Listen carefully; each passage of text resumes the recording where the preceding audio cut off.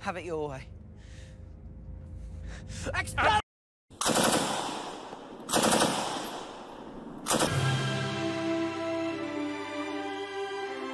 Hello and welcome back to Wish for Death Island, population me. Today we're back on the Harry Potter train with the 4th book. This one was kind of special to me for some reason. It was my favourite when I was growing up for some reason. I guess it's because of the tournament? Anyways, I stopped working on my chibi comic for this, so let's get to it. Also a reminder that I sent off the first month's Happy Mail and Arcane Mail is coming in May, if you're interested. More info in the description. The book begins with a chapter about a man called Frank in a small village, and the stigmatized property known as the Riddle House that is now abandoned. This is where Voldemort grew up, and he killed his folks because he's evil. The little Hangletons all agreed that the old house was creepy. Here we go with rolling style of description. You already started describing how the house was creepy, so you could have just said it was avoided or stigmatized. But you'll notice in this book, as well as the parentheses, again, she also does this thing where she successfully does describe a certain emotion or atmosphere, and then, like, Harry, for instance, will immediately come in and be like, Harry noticed the thing that he wanted to explain to the audience. Her maid had come in one day when the Riddles still lived there and noticed that all of them were dead. So she runs out screaming, lying there with their eyes open, cold as ice, still in their dinner things. I assume that means they were wearing bacon when they died. The Riddles were described as basically the Dursleys too. And Tom Riddle himself was a bit of a cunt. There was a man named Frank who worked for the Riddles as a disgruntled war vet, so he was immediately arrested, even though there was no mark or DNA on any of the victims of the house. They just needed to arrest someone basically until they had to let him go because they didn't have the evidence. It's weird to think that Frank did anything though, according to the villagers, because he just wants a quiet life. The villagers speculate and they decide that maybe Frank did do it because the key was hanging by his door and he's always on the property. But once the report from the bodies came back, it solidified that they had no evidence on Frank. We're on the 2nd page and there's already an unnecessary parenthesis. Why is it here? If you want to make a statement, make it in the sentence or make another sentence about it. I don't know, it doesn't fucking matter. Don't puss out with the parentheses, it shouldn't be there. This also shows that some of the spells, to Muggle eyes at least, have absolutely no trace on the body at all. I wonder how it does work then. How does magic work besides just kind of doing the thing and then disappearing to Muggles? This really does seem like they just used like a delete spell for their souls to leave their bodies. The villagers basically think that they were frightened to death, which means that for them it would appear like all their hearts stopped somehow. It just kind of makes me question things on the wizard side though, like wizard forensics basically don't exist until Rowling wants them to. So how would they know if someone had been killed using the killing curse? Because as far as this series is concerned, there really isn't any sort of forensic procedure. What a waste of a cool concept. Frank was let go because there was no evidence, so he went to take care of the abandoned house once again because he doesn't know anything else. Frank then wakes up in the present time because he hears and sees things in the house. There's a disturbance. He sees some lights in the window and assumes that hooligans are back. Frank limped around the back of the house until he reached a door almost completely hidden by ivy, took out an old key, put it into the lock, and opened the door noiselessly. That is a hell of a cram sentence. You know what, I take back what I said before, Rowling. If this is what you're gonna do without parentheses, I still don't think you need them, but I do think that you need another option. When you put too many things in a sentence like this, I feel like it always just looks more like a list than a sentence. Like, this is the type of shit that I type when I want to come back to it later and try to figure it out. He goes to the kitchen. Ladies and gentlemen, may I bring you the longest sentence in the fucking world. Frank had not entered it for many years. Nevertheless, although it was very dark, he remembered where the door into the hall was, and he groped his way towards it, his nostrils full of the smell of decay, his ears pricked for any second of footsteps or voices from overhead. One of my writing teachers when I was in university once told me that if you can't read a sentence out loud in one breath, it may be too long. The nevertheless, although, makes me really question whether or not she even read through the sentence after she typed it, because of the 2 semicolons. All of this to say that he still remembers the house because he worked there for so long and now it's old and mossy and abandoned. Frank goes and sees there are people inside, so he keeps himself hidden and listens into what they're doing. It's Voldemort for us, the audience, but to him it's just some random guy. It's Voldemort in fetus form, I should say, and Wormtail, the rat. They're going to stay here for a week until the Quidditch World Cup because they're going to intercept it and do some fuckery as per usual. They also still have their plan to fuck up Harry Potter and destroy his fun school year as per usual. But it's still very complicated to defeat a stupid teenager that stays with muggles and wanders around by himself for multiple months of the year. He's not allowed to do magic, you could just like shoot him. Society of the Pigeon Milkers. I understand Frank doesn't know wizard words, but Rowling decides that I don't, and she needs to tell me. Your lordship is still determined then? What a fucking stupid question.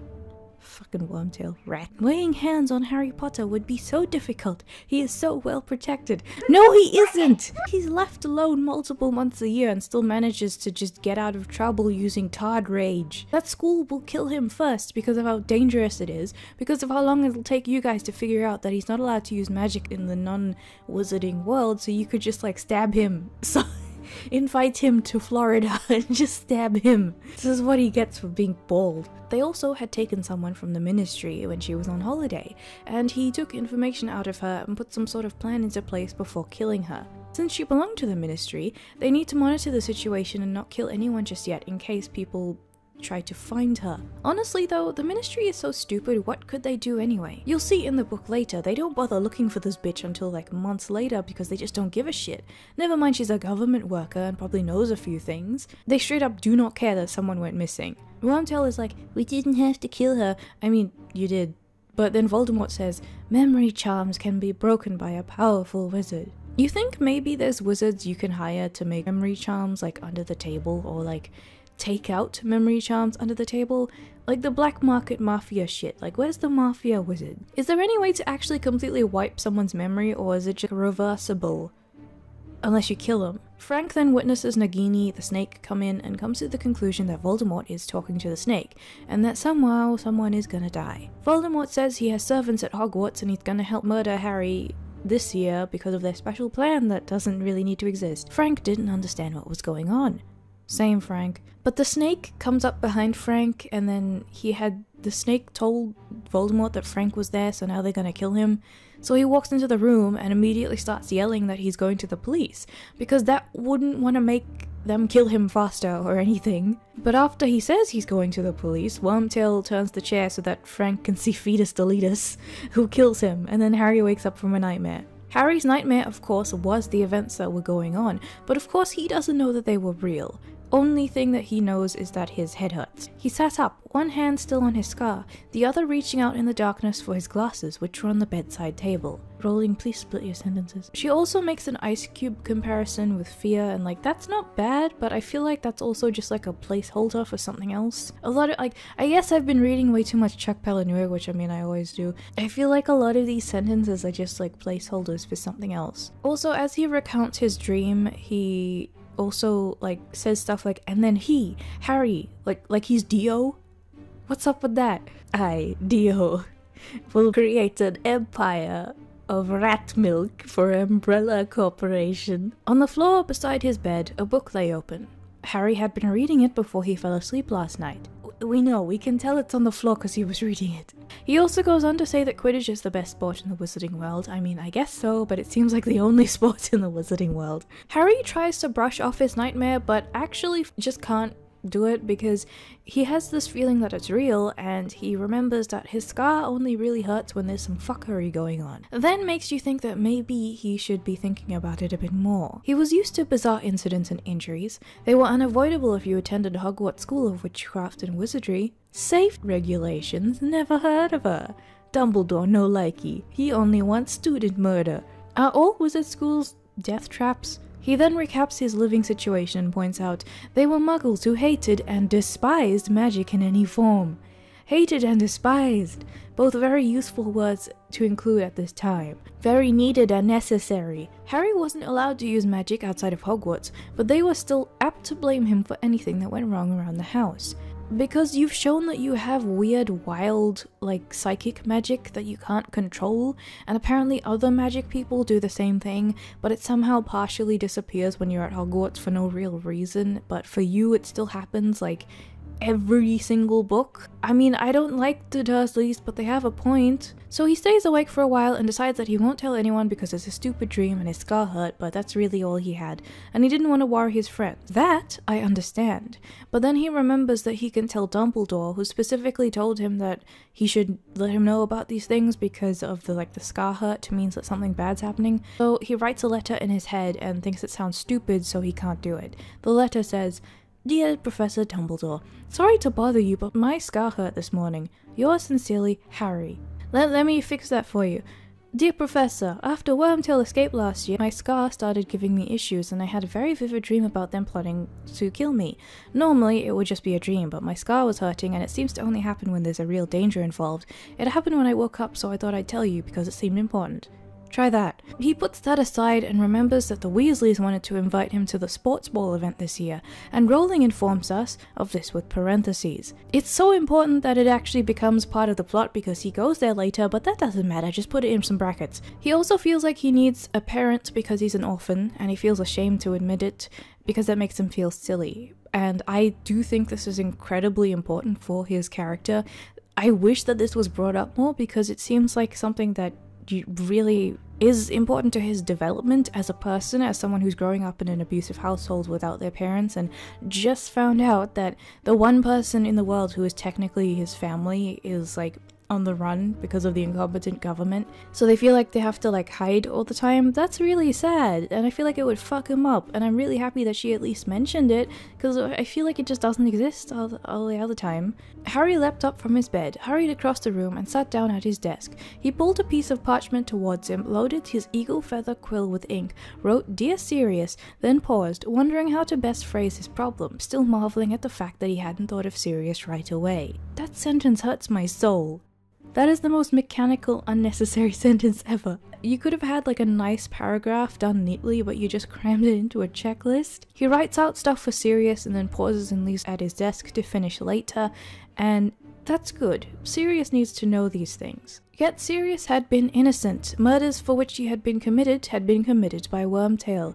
Because the Wizarding world doesn't have forensics or any sort of actual crime unit that's useful, you could argue that they want Sirius in jail because they're corrupt, and I want to believe that. I do go into this later that I do think that this is a thing that Rowling is trying to go for, but I think in order to do that you need a kind of working government in the first place, but the Ministry is just useless anyway. You could tell me that the espionage and sabotage and normal workday are the same thing because I wouldn't notice anything out of the ordinary because of how incompetent it is. Wormtail had escaped before they could take him to the Ministry of Magic, but you have Dumbledore as a witness and you can get a fucking manhunt going for him right now. They mention 4 points as well, which is a spell that they used to point them in the direction of something like Google Maps, and they mention this later on.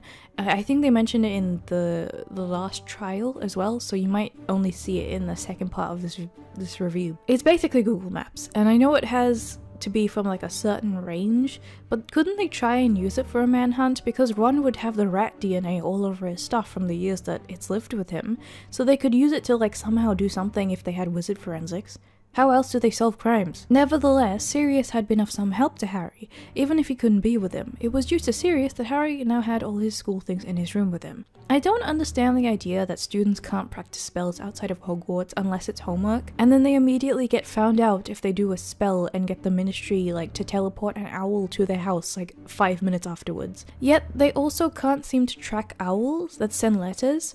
If Harry is getting owls from mysterious places, they don't track it. Why don't they track it as well? If their agenda is to keep tabs on Harry to see if they can find Sirius, because Sirius escaped, so they're still freaking out about Sirius, aren't they? Last year they were freaking out about Harry all the time, shouldn't they still be? Maybe if someone could send him a fucking pipe bomb or something, because of how little people intercept the wizard mail. Why hasn't Voldemort tried that? Make a pipe bomb. Don't even get me started on the fact that he's vulnerable the entire time he's in the Muggle world, again. He's magicless, and the people who hate him can just appear at any moment. So Harry told the Dursleys that he has a serial killer for a godfather, and the Dursleys are scared now. Cool, but then in parentheses, Rowling brings up the fact that the letters could be intercepted.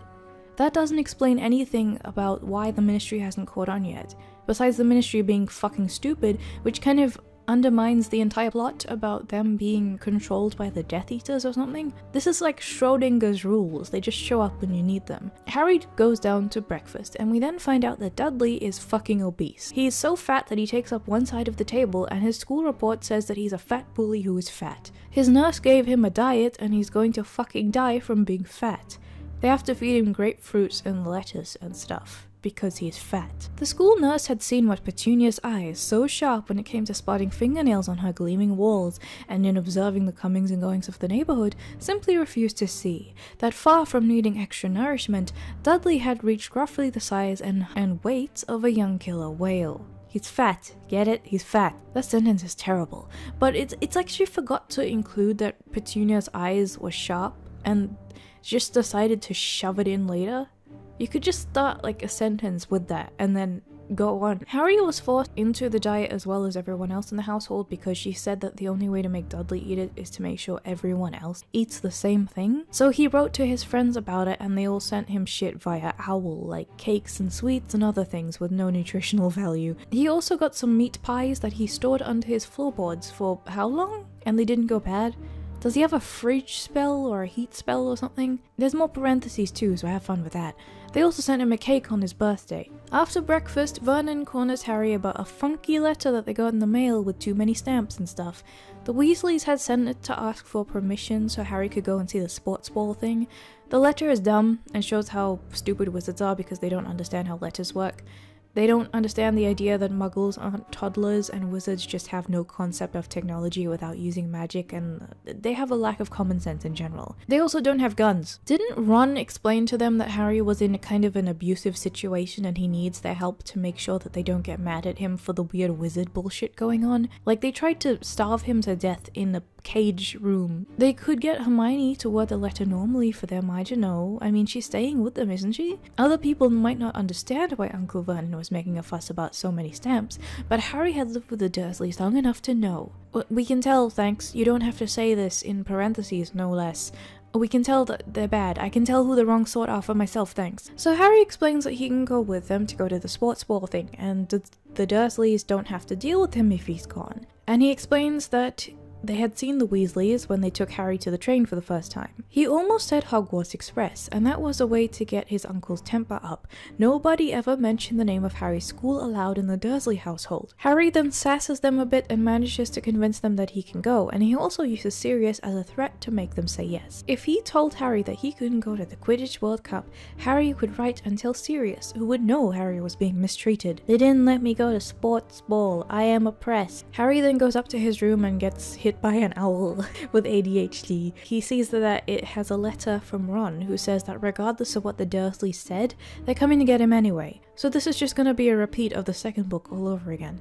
They're just gonna crash in and do what? So then he finishes his letter to Sirius and sends it off with a note that he's gonna be at Ron's, and also sends back a note to Ron saying that everything is gonna be okay for the cup. He had emptied his hiding place under the loose floorboard of all the food, double-checked every nook and cranny of his bedroom for forgotten spell books or quills, taken down the chart on the wall counting down the days to September 1st, on which he liked to cross off the days remaining until his return to Hogwarts. He liked to cross off the days on a calendar with marked days off to remember events. Imagine my shock, I've never seen this before! So he goes down and sees Vernon putting on his best suit, which Rowling likes to explain to us is to intimidate the people and show off his status to other men, even though we can tell by the way that he's doing this. And there's some food, well, pretend food, in parentheses, so you know it's important. Normally, Uncle Vernon would have asked what car Mr. Weasley drove. He tended to judge other men by how big and expensive their cars were. But then they wait and then the Weasleys just don't show up, and then they hear screaming from inside of the blocked off fireplace. They use flue powder to attempt to come into the house, and Harry explains that fire is electric because they don't have a real one, they just use the fake one in the blocked off fireplace. Makes me ask if the flue powder network works off of chimneys themselves and not just any random one. Like, is there like a specific network or something? Even if you've never been to a place before, you can tell that there's a chimney if you have the address and then just like suffocate in the roof. What are we doing here? Has something gone wrong? Oh no, Ron, came Fred's voice very sarcastically. No, this is exactly where we wanted to end up. Every now and again, Rowling does have some really good jokes, and I like the the twins' style of humor, but I feel like it's so rare that I have to point it out. Then they go on to say that there's a network for fireplaces and you can just hook people up to it without needing the consent of the person living at that address, or the knowledge about it, or even being there in person or anything, so who the fuck knows how that works? Ministry being incompetent again. Fred and George then want to get Harry's stuff from upstairs because they're keen to see the fat cousin, and they want to see how stupid and fat he is. Dudley's running around holding his ass because of that thing from the first book. Thanks for reminding us, Rowling, he's fat. Arthur is trying hard to make conversation with the adults, and they clearly don't want to, but he's fucking autistic, so he doesn't understand the Muggle social cues, even though that's the sort of thing that's kind of universal, I assume. But then Harry says goodbye and the Dursleys ignore him, and then Arthur gets fixated on this and decides to make a big deal about it. You aren't going to see your nephew until next summer, he said to Uncle Vernon in mild indignation. Surely you're gonna say goodbye? No, Arthur. Dudley then eats a candy that dropped out of Fred's pocket, even though he's fucking scared of wizards, and is about Harry's age, so he's like 15 or 14 or something, and he's so cartoonishly fat and stupid that even though his arch enemy, the devil himself, a wizard, dropped a candy, he still eats it because he's fat. Even food on the floor from a stranger. If someone offered you candy in a van, oh my god. So his tongue gets super fat and it leaks out of his mouth and like just hangs out on the floor, and he struggles to breathe because his tongue is suffocating him. And he almost gets suffocated to death, and then he dies, and then the police execute all the wizards, Pinochet style. No.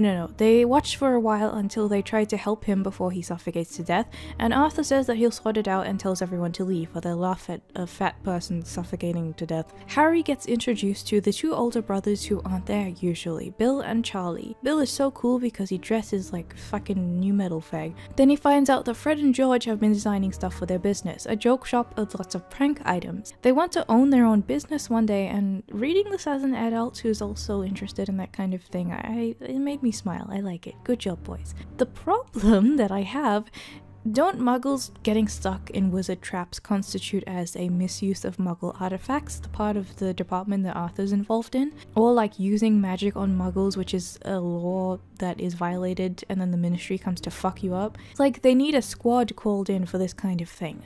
Or does this not apply because Harry's relatives know magic, so it doesn't matter? But in the third novel, Harry got in trouble for using magic, and also in the fifth one he gets in trouble for doing that with them, when the muggles were the only ones that would notice, the Dursleys. They would already know. Arthur sorted it out, I guess, and there's nothing wrong with the joke shop, but the suffocation candy is probably a bit much, isn't it? So then they leave Fred and George to be yelled at by the mum, and they go upstairs. Percy has been working for the ministry, and he's really into the politician life and the rules and discipline.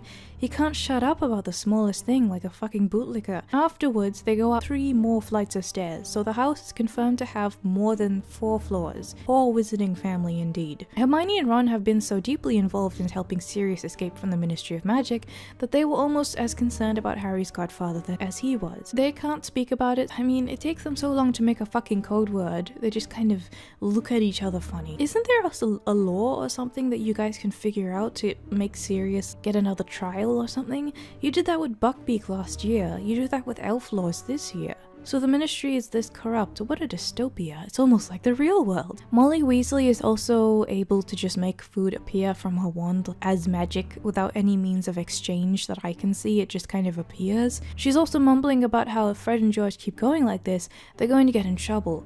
If they carry on the way they're going, they'll end up in front of the improper use of magic office. Why haven't they already though? They almost killed someone. The ministry has random knowledge about who does magic where until they don't. Bill and Charlie are fighting with table legs, like, you know, sword fight style, and they put them down, and with a flick of his wand, Bill reattached the table leg and conjured tablecloths from nowhere. Ah yes, my favorite spell, the tablecloth infinity spell.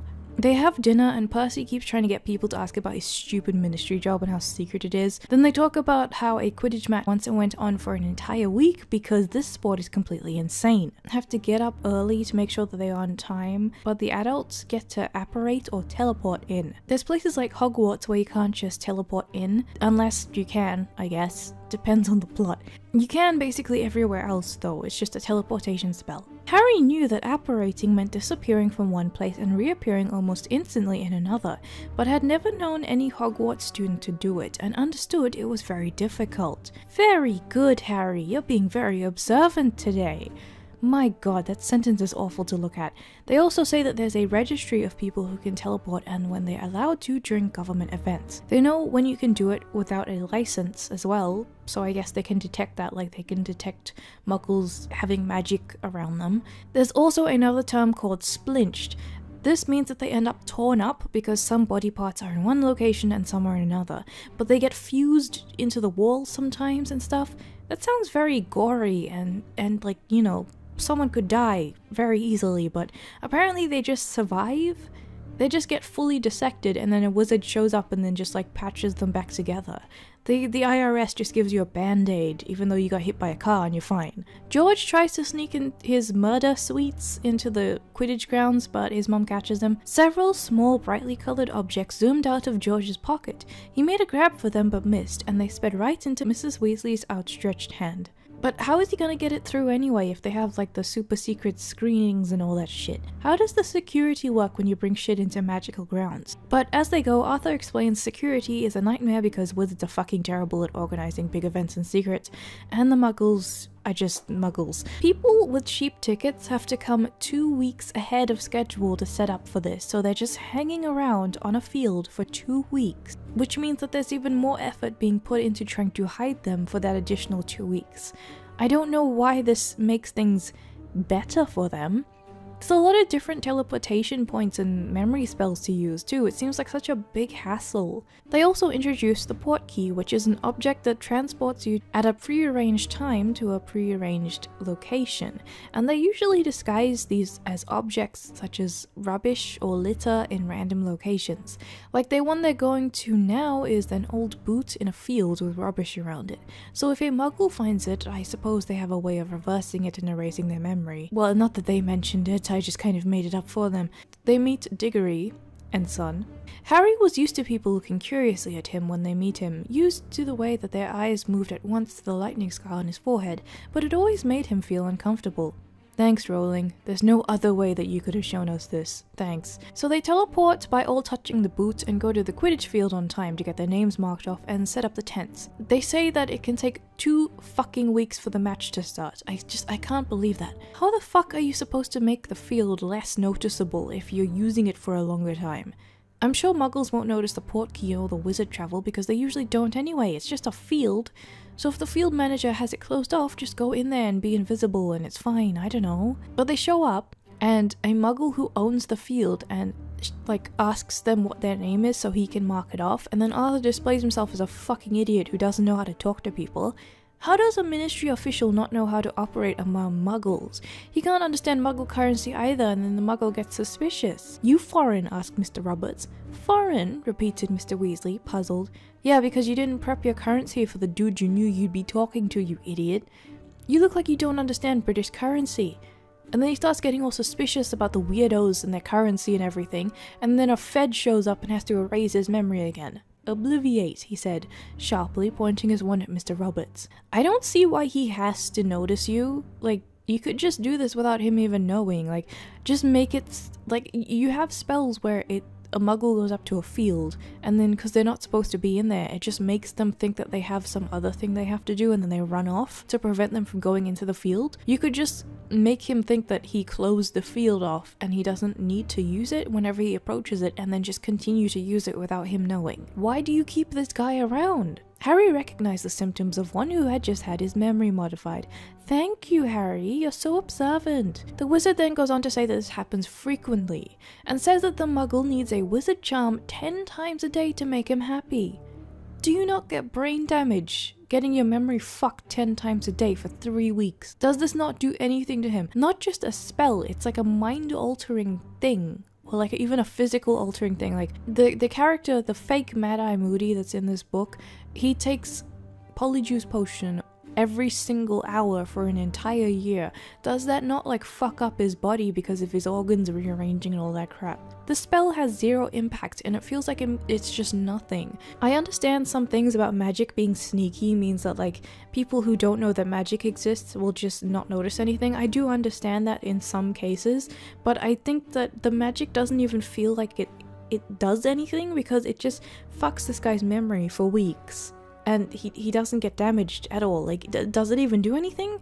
They even talk more about the regulations of the magic during these events, so apparently wizards aren't allowed to use magic in the secret field. Which doesn't make sense because they're contained in the secret field, so it should be totally fine. And there's also magical whimsical merch being sold there as well. Isn't that it's like somehow a violation of the magic that's not supposed to happen? He goes on to say, no magic allowed, strictly speaking, not when we're out in these numbers on Muggle land, but you're in like an invisible tent field thing.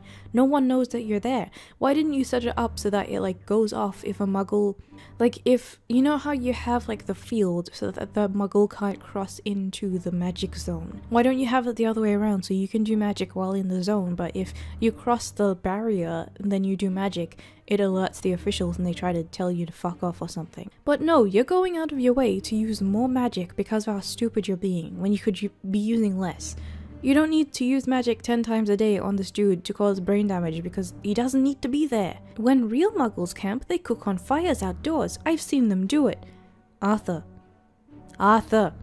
is fire cooking an alien concept to you? How is this only a Muggle concept? How is cooking food on the hot thing that makes the food cook a foreign concept to you people? Do wizards not know what barbecues are? I'm pretty sure that's a universal thing. Do you guys never camp? I don't understand how these guys even function being so dumb. They're setting up the camp while Arthur creams his pants about Muggle camping and sends Harry and friends to go off get water from the pump because they're not allowed to use magic. Then they see other people clearly using magic.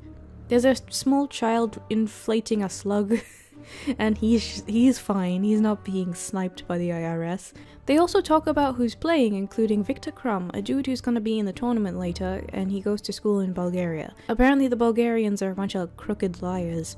He's one of them Quidditch proteges that goes to school, and somehow Harry ends up flying better than him in the book because Harry is the best. At the water pump, they come across these wizards in Muggle clothes who don't understand how to fucking wear pants.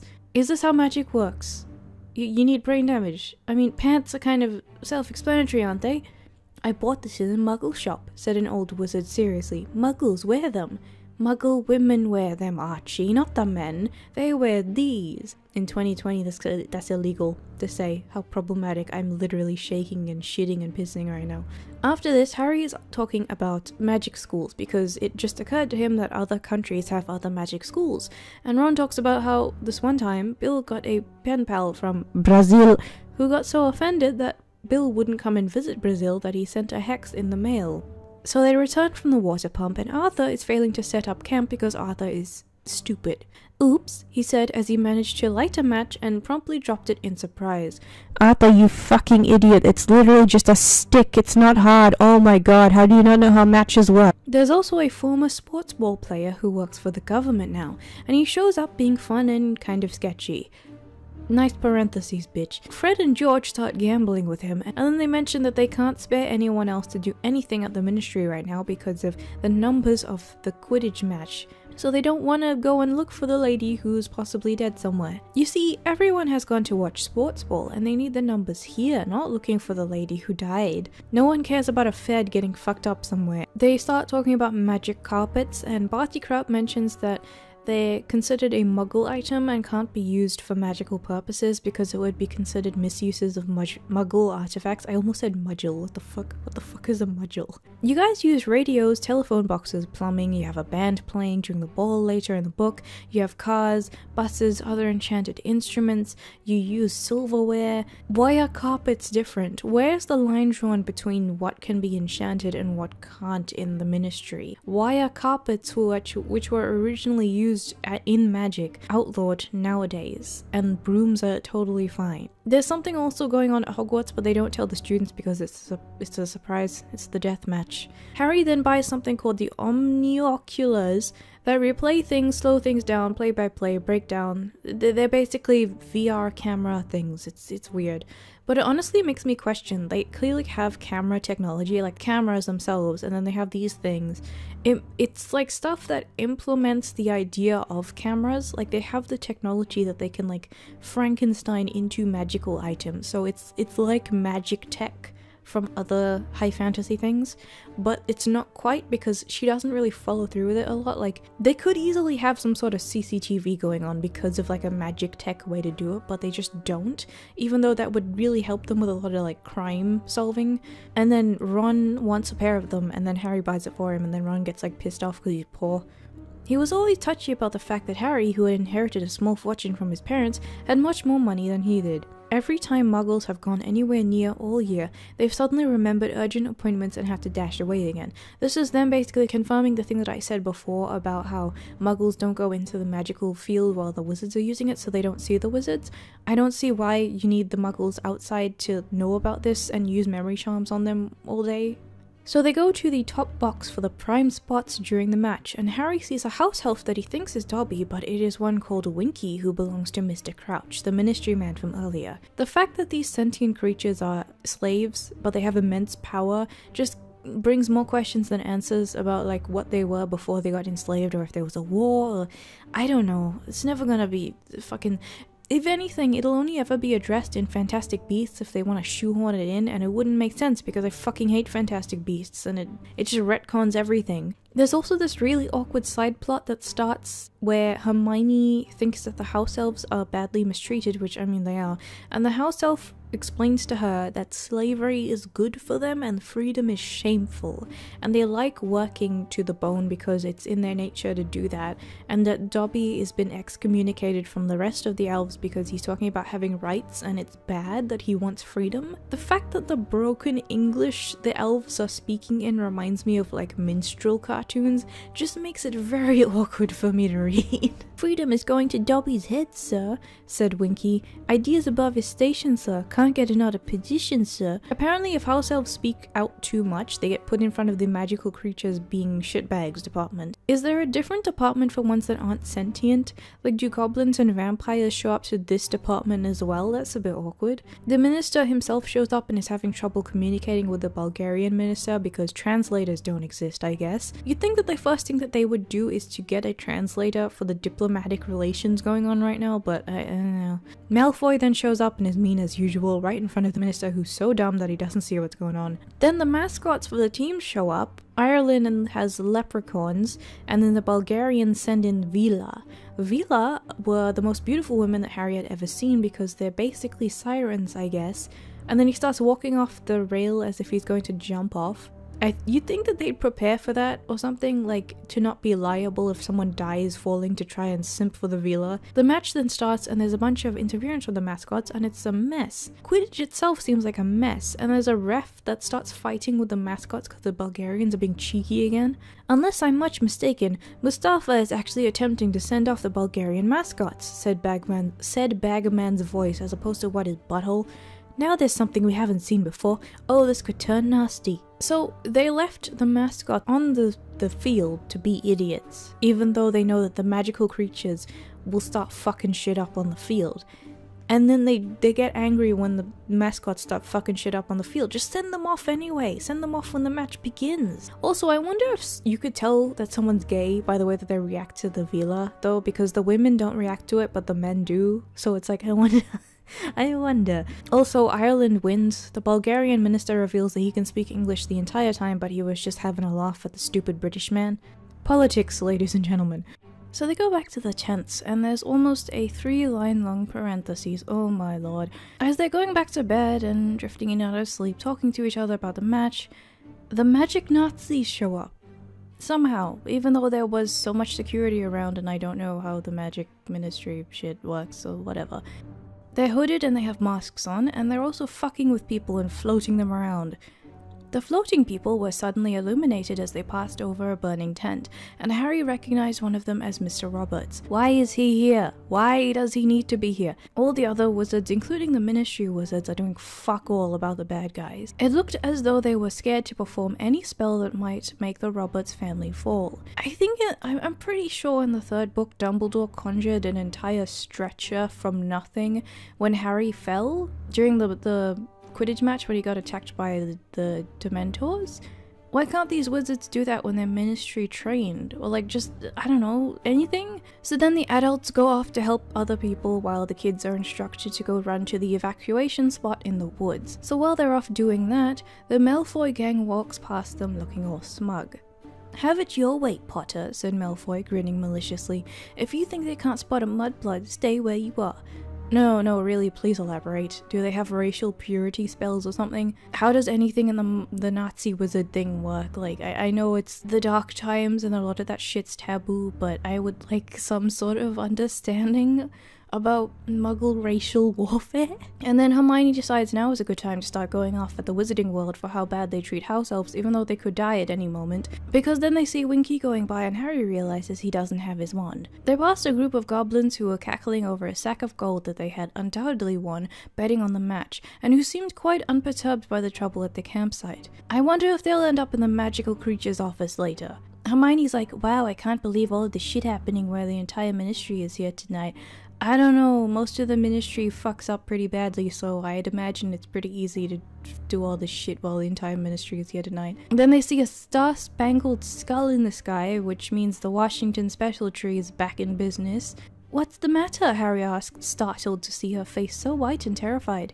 "It's the Dark Mark, Harry," Hermione moaned, pulling him as hard as she could. "You know whose sign?" "Harry, I'm pretty sure that a giant skull appearing in the sky means something bad is happening. Especially if people are screaming and dying in the background because everything is on fire. Maybe, just maybe, if you use your thinking cap, assume that something bad is happening." Then the Ministry shows up and they think the kids did something because they're stupid, even though they also explained that the spell that the man did was something that only Death Eaters and powerful wizards who understand the way that the Nazi wizards work are capable of doing something like this. And the fact that Harry is with them and Harry is like the anti-Voldemort. They find Winky with Harry's wand and they do a spell that can show the last thing that the wand did. That's fucking new, isn't it? And it shows that the skull spell was indeed done using Harry's wand. But then Winky, after they revive her using the revive spell, wasn't able to do that because non-humans aren't allowed to carry wands, and I don't know how House Elf magic works besides the fact that it kind of just does whatever the fuck it wants. And that's something we'll never know more about. And there's a spell... I made a joke about delete earlier. I forgot that there was a spell called delete. There's a spell called delete to erase a spell only. That's just backspace. But Mr. Crouch gets cranky as if they're accusing him of causing the mark, even though they're just asking him what happened, so he's clearly hiding something. And then he just kind of cleans up and sends them home. They're walking back to the tent and Hermione starts going on about everyone hating house elves even though they're still in the middle of a danger terrorist attack and now is not the time. Even fucking autistic Arthur Weasley has enough of her bullshit. "Hermione, I agree with you," said Mr. Weasley quickly, beckoning her on, "but right now is not the time to discuss elf rights. I want to get back to the tent as fast as we can." Arthur also explains that there was like a doom symbol for the dark mark, which they mark in the sky when they've killed someone at that location. If they've killed someone and you see the skull, you keep away from that area because it comes like stigmatized. Half the Muggle killings back when you know who was in power were done for fun. I suppose they had a few drinks tonight and couldn't resist reminding us that lots of them were still at large. A nice little reunion for them, he finished disgustedly.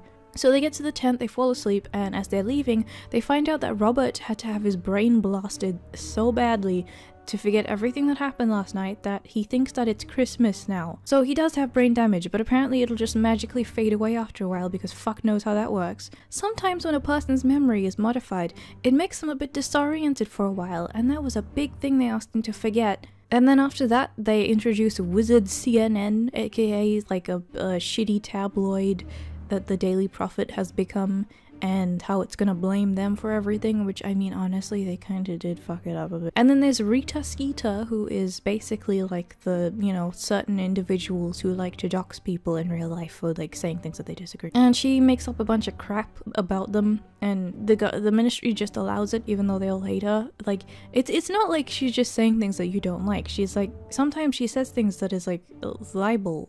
Last week she was saying that we're wasting our time quibbling about cauldron thickness when we should be stamping out vampires. I mean, she is right in that point, isn't she?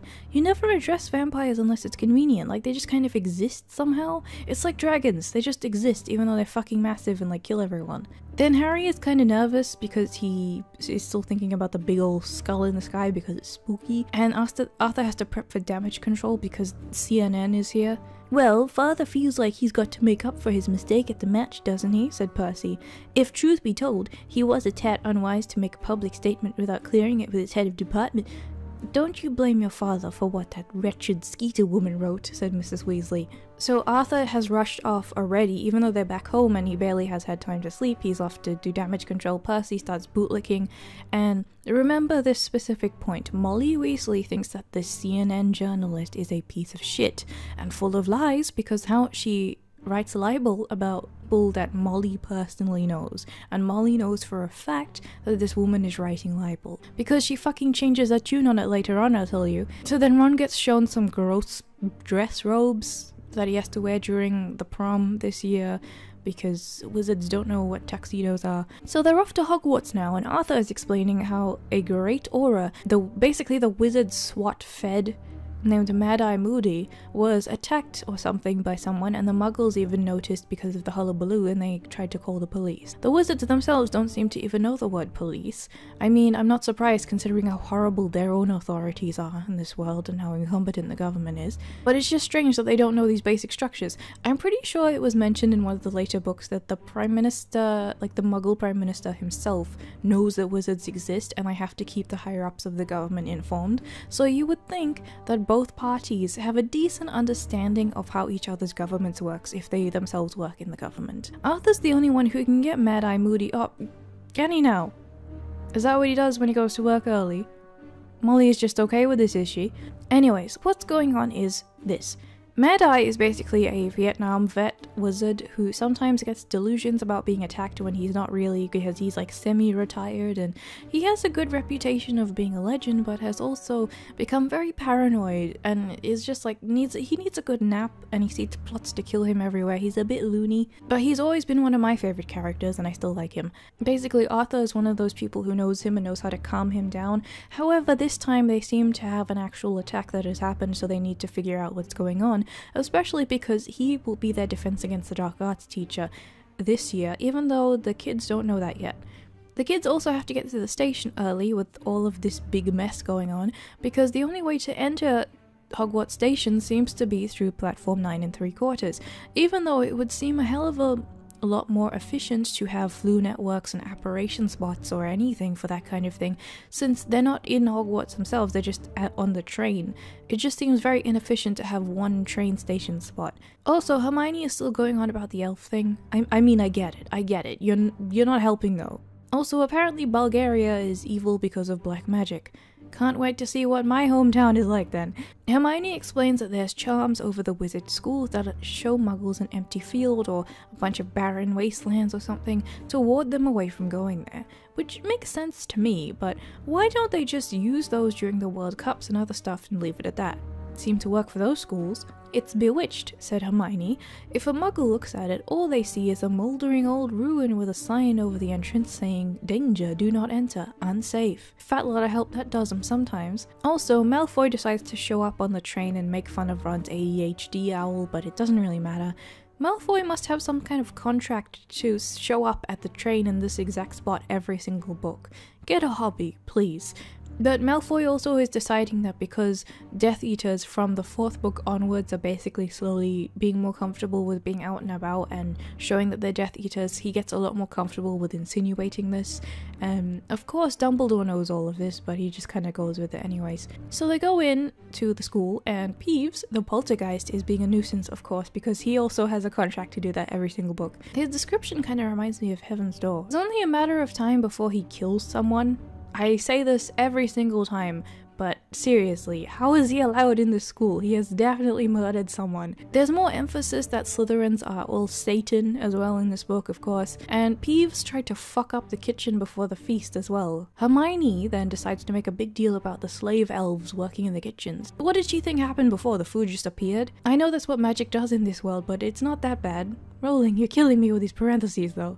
Then, just as they're wondering where the dark arts teacher is for this year, a dull clunk echoed through the hall on his every other step. He reached the end of the table, turned right, and limped heavily towards Dumbledore. They always make a scene, these ones. So Mad Eye is now at Hogwarts, and it is revealed to everyone that the Triwizard Tournament is now being held this year. This is where kids compete in various dangerous things to get all the good sports ball points and win the cup between 3 wizarding schools as a show of alliance between them. Alliance probably about killing children.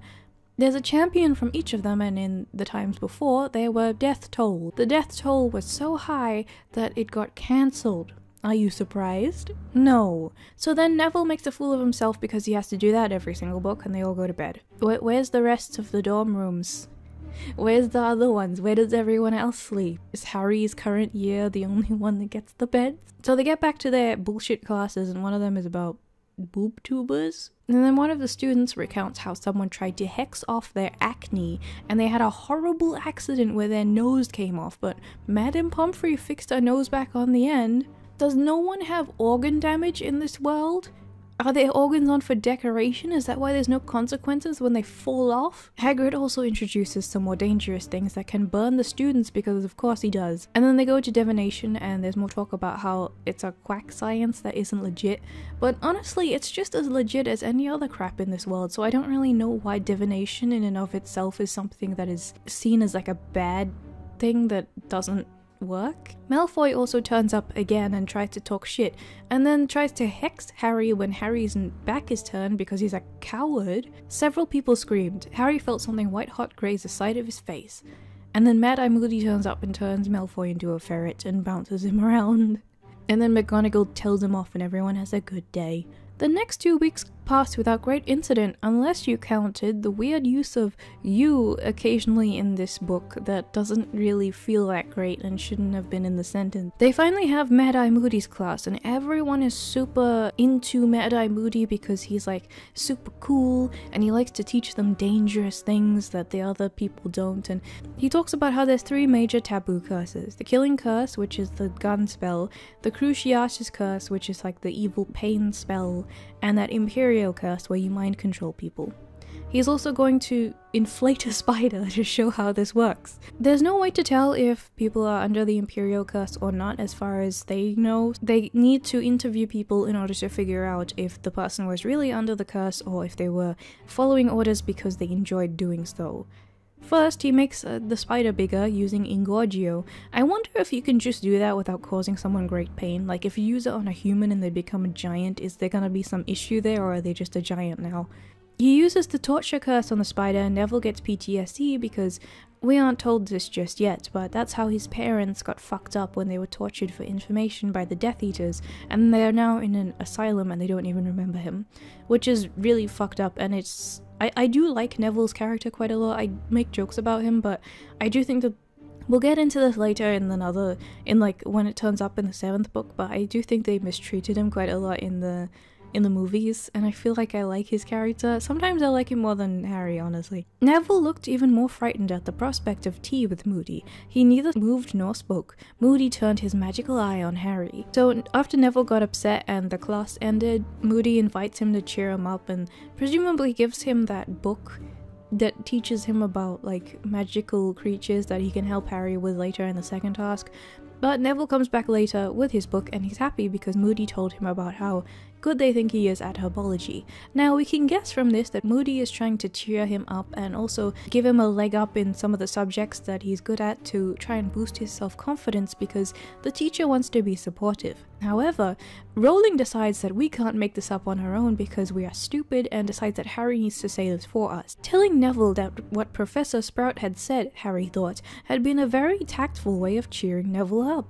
Thank you, Harry, never would have guessed. But Rowling throughout the book continues to do so.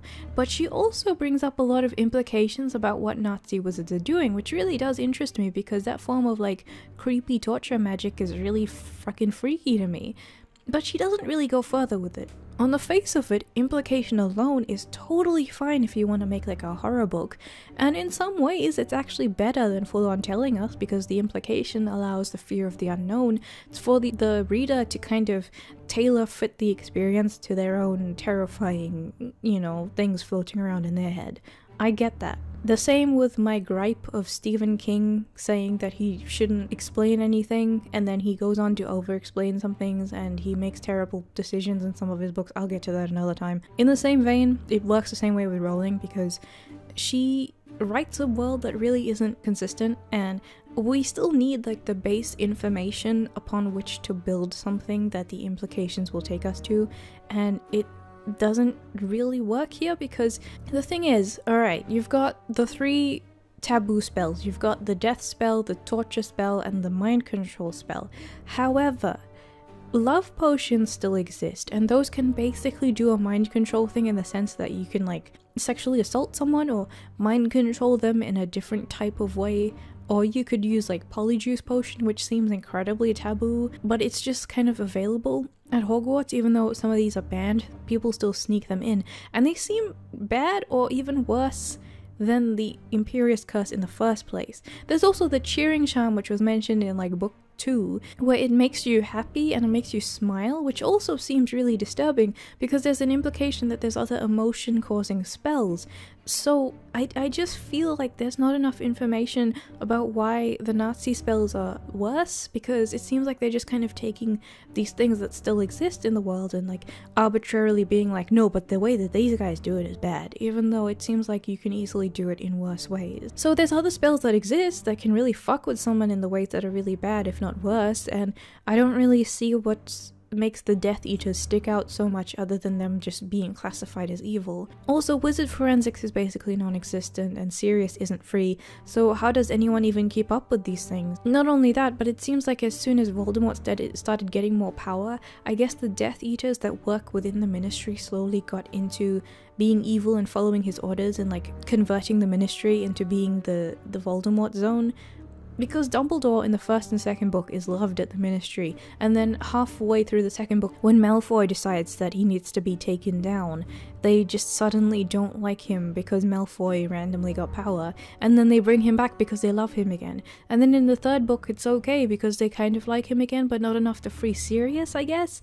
And then at the end of the fourth one they just think he's a madman, and then in the sixth one he's dead anyway. I don't even know what's going on. I just don't understand how these spells are classified, or how any of the Death Eaters managed to get around so quickly. Dumbledore at the end of the book seems like he doesn't even know Moody was a fake, but I feel like Dumbledore has mentioned that he can see through potions and spells before, so I don't know what he knows. I do think that the angle that Rowling is going for is that Voldemort has infiltrated the Ministry and he is essentially using the Minister and the actual Death Eaters as a way to control the government. I do see that. However, it really doesn't work because of the general incompetence of the Ministry and how inconsistent the dangers of the magic are in this world. It doesn't land in the way that it should. If the spells and the magic were better explained and there were better examples with how the government worked to begin with, it would definitely be terrifying. Like, I really do understand what she's going for and I appreciate it a lot, but I don't think it lands. Anyway, Harry and Ron have homework to predict their week from divination, and they decide because Trelawney doesn't really seem to care if they really did try to predict their futures or not. She kind of just wants them to write something very grim for the week, because it seems like the more sad it is, the more she thinks that it's a real prediction. They start having fun with that, and then Hermione gets offended at Ron's use of house elf oppression, and Sirius finally gets back to Harry. I'm flying north immediately. The news about your scar is the latest in a series of strange rumors that have reached me here. If it hurts again, go straight to Dumbledore. I'm just gonna ignore how we don't understand how owl interception works, or how Sirius got his letter in, or how the owls know how to find it. Ron is also as confused as me. Good Ron. Dumbledore knows the signs of what? And he doesn't even do anything about it anyway. Dumbledore is fucking useless. Early next morning, Harry woke with a plan fully formed in his mind, as though his sleeping brain had been working on it all night. Firstly, that sentence is quite awful, but Harry is gonna lie to Sirius that his head had no hurty after all, because he doesn't want Sirius to get caught by coming back into the area.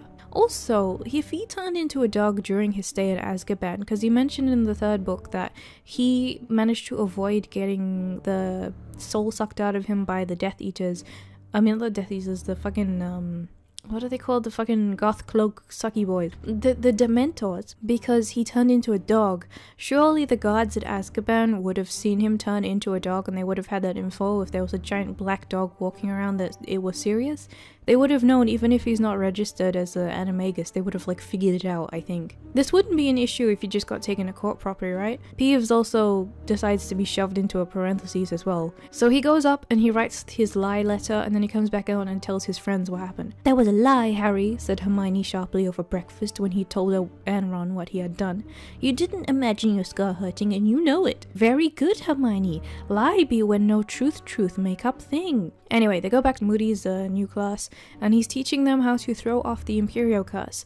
Of course, Harry is the only one who can fight off the curse because he is a special boy. "Look at that, you lot. Potter fought. He fought it, and he damn near beat it. We'll try that again, Potter, and the rest of you pay attention. Watch his eyes. That's where you see it." So he puts Harry through the spell until he can throw it off completely, which Rowling decides, even though this is a major information that will come back later in the finale, deserves to be shoved into a parentheses. They get a fuck ton of work to do because schools suck, and then they notice that the other schools are showing up to stay at Hogwarts.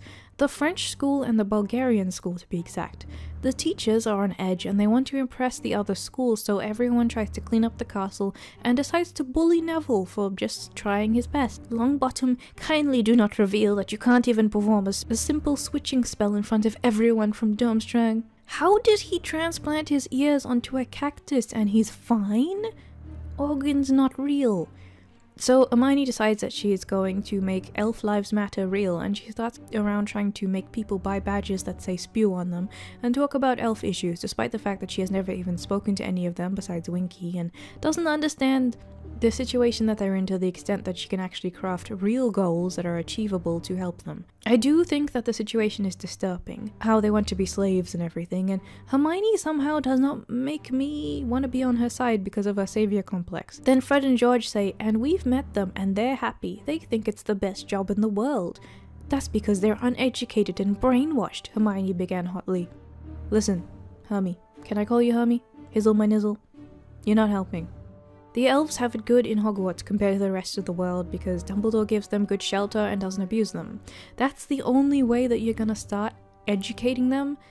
If you speak to them nicely and give them achievable goals that don't seem as drastic as just like shoving them into a completely different situation. For example, their workplaces at Hogwarts should be the standard because of the good living arrangements, the lack of abuse, in exchange for their hard work, and not something super out of their comfort zone yet. And the way that you can phrase this to them is like, if you have comfier living spaces, you can get more done. You have a more efficient work schedule. You'll end up doing more respectable work. If you phrase it like that to them, then they'll start trying to, figure out if what you're saying works with their own beliefs, and then they might agree with you. You work in baby steps, and then you can get other people on board as well by just approaching them in a way that doesn't make it look like you're trying to attack them. If I was in this book, I would just give Hermione a fucking slap and like seriously try and talk to her about this thing, because she has no idea what she's doing. So Sirius gets back to them and says that he doesn't believe Harry, and also says that they need to keep changing owls,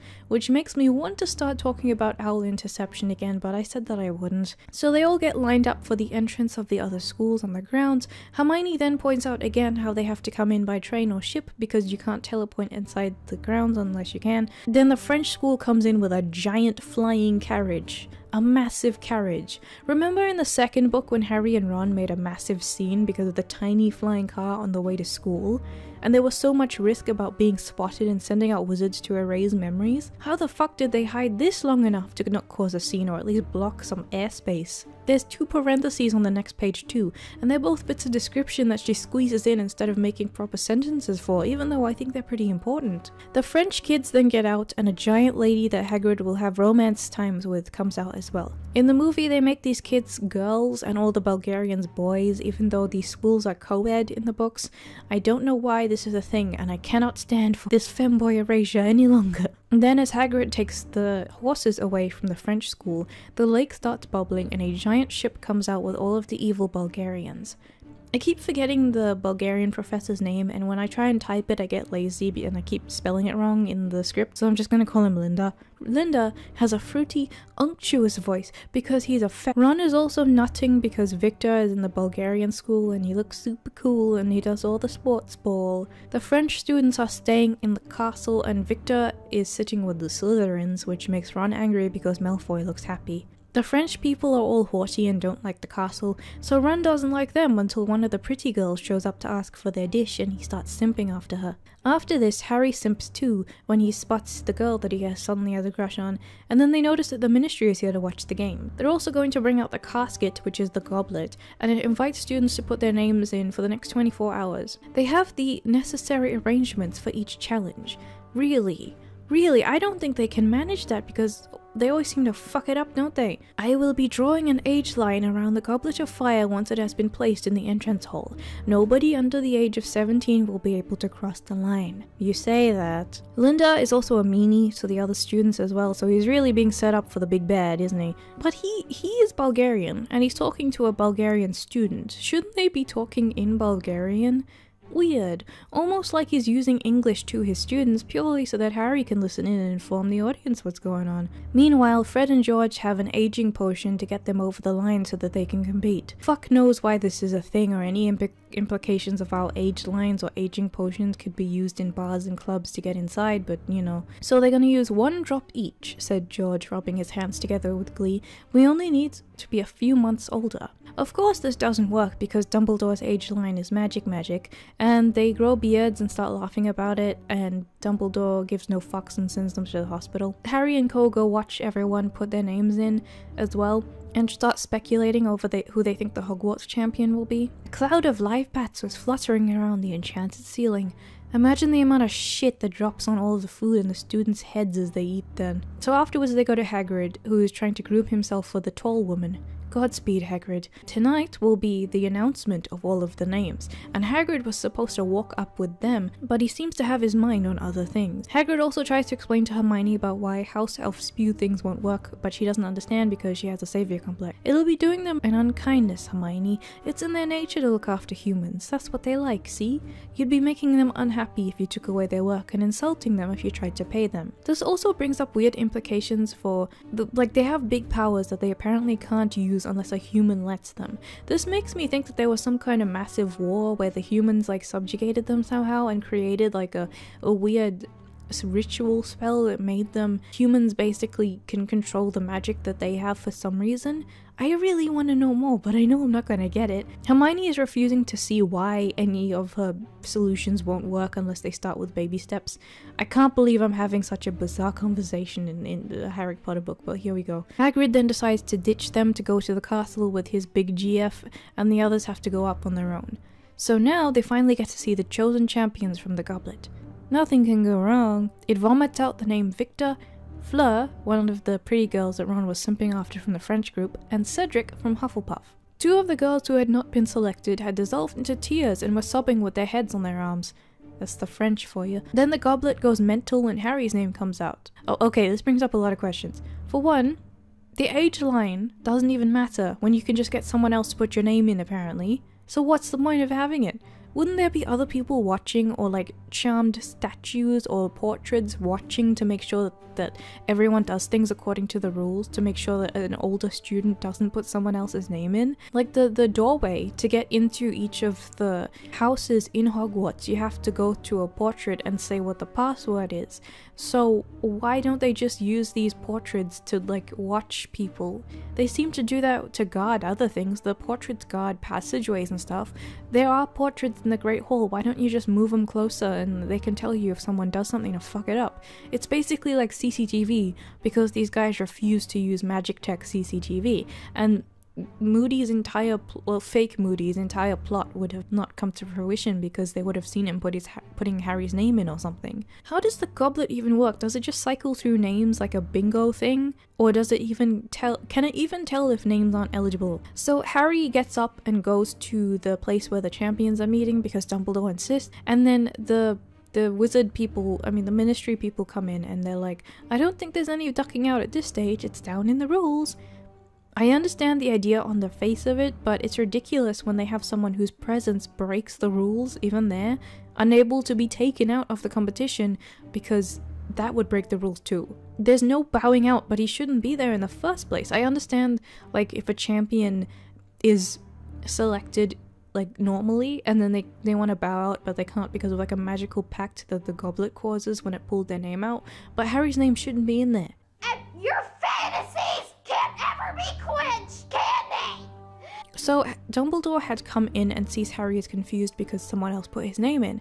The other champions think he put his name in because he wants to be the center of attention and believes that he faked it somehow. Well, Barty knows the rules back to front. Barty, you work at the ministry, can you please explain the rules to me? Please, gotta give our champions their instructions, haven't we, Barty? Want to do the honors? Barty, please explain.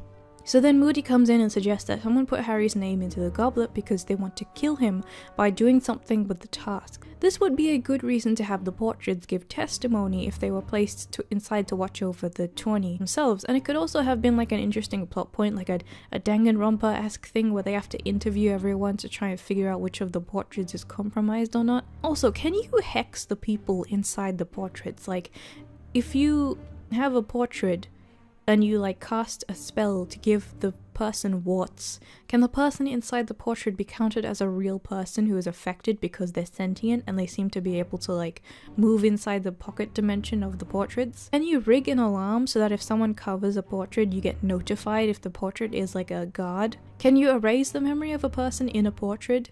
Can you somehow use spells on humans on the portrait people? Harry then decides to think about who put his name into the goblet. Was Moody just being his usual paranoid self? Couldn't someone have put Harry's name in the goblet as a trick? A practical joke? Did anyone really want him dead? Yes! Harry is then allowed to leave, so he goes to the common room and no one listens to him trying to explain why this is a bad thing and he didn't do this. They're all saying how awesome it is for a person from Gryffindor to get in and completely ignoring any of the other implications. Harry then goes up to bed to find where Ron is. Harry suddenly became aware that he was still wearing the Scarlet Gryffindor banner that Lee had tied around him. Ron sees this and thinks that Harry's also in on it, and he gets really angry because he's sick of living in Harry's shadow all the time. Ron then asks how his name got in the goblet in the first place. I don't know, said Harry. He felt it would sound very melodramatic to say, to kill me. Ron's eyebrows rose so high that they were in danger of disappearing into his hair. I do understand that Ron would be angry. It doesn't matter if it really makes sense or not because he's a teenager, and having him be angry at this seems perfectly fine to me, even if I would not think so because he's 14. When we're 14 we do stupid things, I get it. However, the way that it's written in this, it just always bugged me because Ron at first seems to not believe Harry even though he's been through a lot of hijinks with Harry in the first place, and you know, I get that, he can have his little, you know, time of the month, you know, rage, but afterwards he just gets mad when Harry like flies around the dragon and then he beats the first task.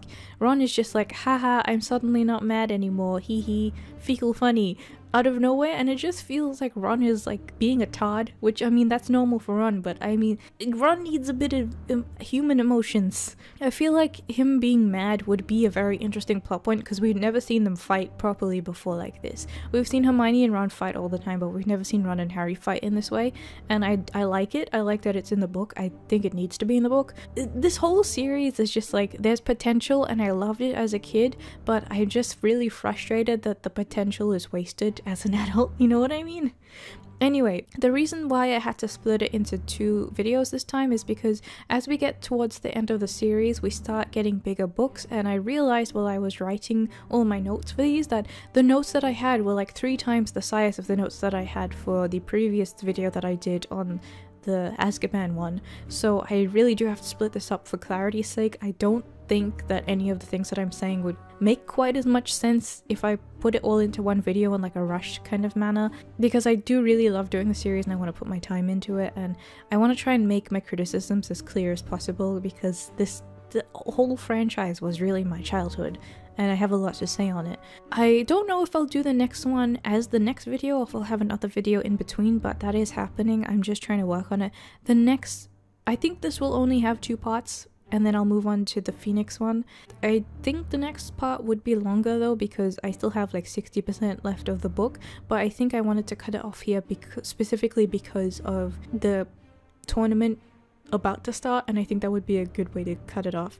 In any case, that's all I have for you today, so bye now.